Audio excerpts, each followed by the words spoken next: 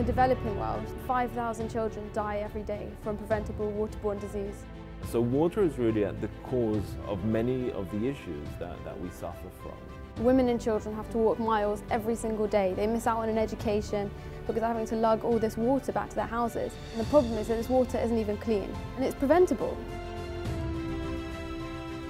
Many communities receive help from NGOs where they install reverse osmosis kits along the coast. And it turns out that by installing a reverse osmosis kit, and the water truck driver is of course not too happy about the fact that these installations are installed, so he vandalizes the solution and hopes that people will return back to doing business with him.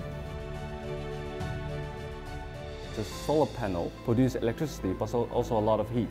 We extract the heat and the electricity will power a boiler to basically evaporate the water, and we condense it again, and that's our drinking water. It's simple, elegant and sustainable. It works off-grid. And in a way that is very affordable. So we have a microchip payment, and this means that everyone can afford the units.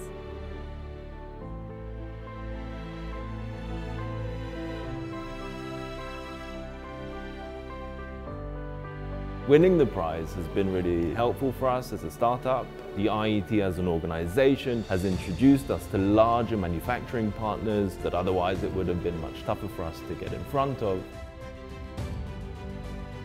What Desolenator offers for these households is a device that will drastically improve their health and will eliminate the long walk to the river or to the well.